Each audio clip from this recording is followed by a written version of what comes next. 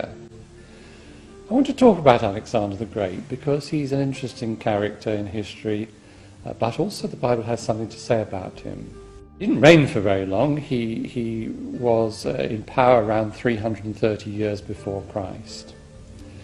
He only reigned for 13 years, yet in that time he managed to conquer a whole area right across from Macedonia and Greece, where he began, across to the borders of India. Nobody in his time could believe how fast his armies moved. Now that's one of the things which is reflected in the Bible. The Bible talks about Alexander the Great in several places. First of all, if we think about the prophet Daniel. The prophet Daniel was a Jewish prophet who lived in Babylon about 580 years before Christ. Now the first thing you'll notice is that's 250 years before the time of Alexander the Great. The prophet Daniel had lots of different visions given to him by God. He had a vision, and he saw in this vision two animals. The first one was a ram, and as it watched, it expanded its territory, and nobody could stop it. Until the vision went on, there came from the west a he-goat, but also coming extraordinarily fast. And the he-goat charged the ram, and in a short time utterly destroyed it, trampled it underfoot.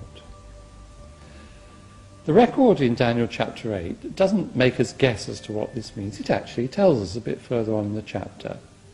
And it says that the ram was the kingdom of the Medes and the Persians. The he-goat, it says, was the king of Greece. Now what's so remarkable about this, remember 250 years before the time of Alexander the Great, is exactly fulfilled by Alexander the Great, coming from the west, from Greece, coming with extraordinary speed and to destroy their armies and their navy, and to take over their territory. So this exactly fulfills what Daniel had said. What about the other prophecies? Well, when Alexander the Great came into the area near to Israel, he came to the great city of Tyre.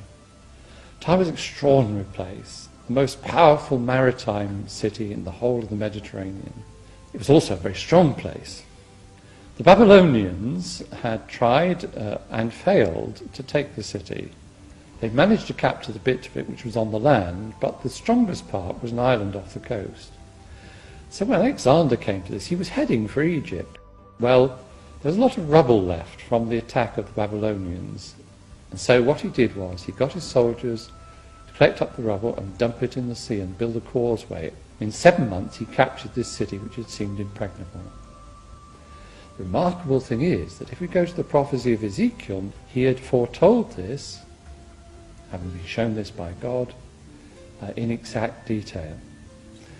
In chapters 25 to 27 there's a great deal about Tyre, a lot of interesting information. But the crucial bit is in chapter 26. It talks first of all about the attack by the Babylonians, and then partway through it starts to talk about the Greeks.